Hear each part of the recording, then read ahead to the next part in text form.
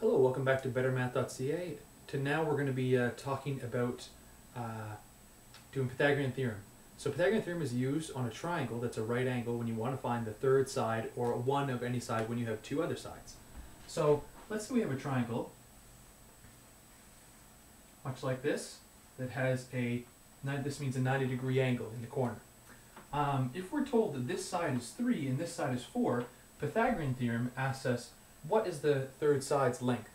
So Pythagorean theorem is a simple equation that is just c squared equals a squared plus b squared. Here we know that a and b are just the numbers of the length of the sides. So 3 we'll say is equal to a and 4 is equal to b. So if I replace this equation by saying c squared equals now 3 squared plus 4 squared, we can just continue with that. So c squared is going to be equal to 9 plus 16. Therefore, c squared is equal to 25. And if we take the square root of both sides, we're going to know that c is equal to 5.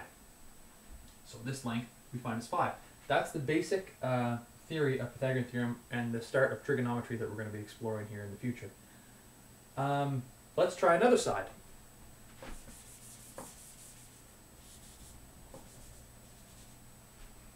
So let's say we had 5, 4, and we don't know this side.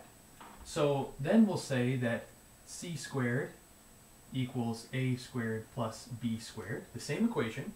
However, now the unknown is equal to a. So we'll have this as b, and this will be our c. So we can rearrange this equation to solve for a.